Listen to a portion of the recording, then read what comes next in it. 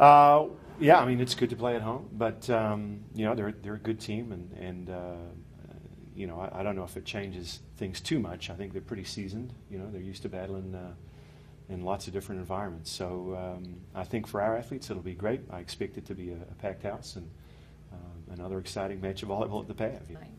You know, I think so far all that's in our heads right now is Northwestern. We are getting prepared for them tomorrow as well as we can.